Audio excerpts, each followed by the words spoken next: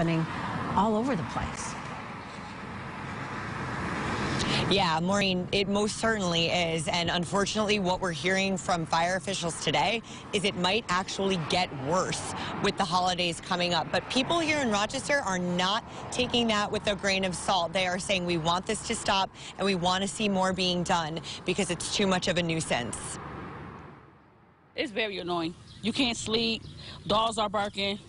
Police is being called. Complaints about fireworks are still pouring in, and they can be more than a pain to hear. Injuries and fires can happen. And according to the Henrietta Assistant Fire Chief, things could get even worse. With there being no professional displays in the community this year, I unfortunately predict that there's going to be a lot of injuries. Monroe County Legislator Rachel Barnhart took this video. She is working to push for change. I'm asking for a plan from our police department. I would like our fire department to be included, which it is.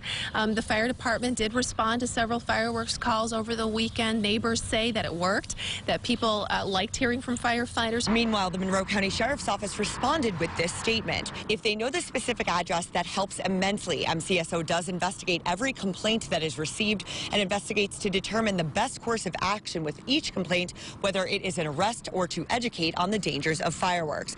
Meanwhile, some people want fireworks banned altogether. I don't like it. It's very troubling. I hope they get banned. It's not safe for kids. I don't even think kids should be playing with fireworks anyways. Roman candles, no sparklers, no anything.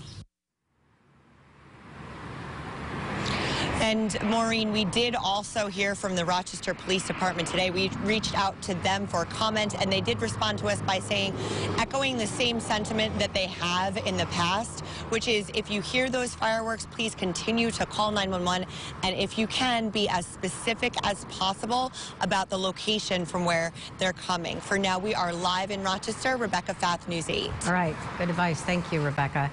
Tomorrow.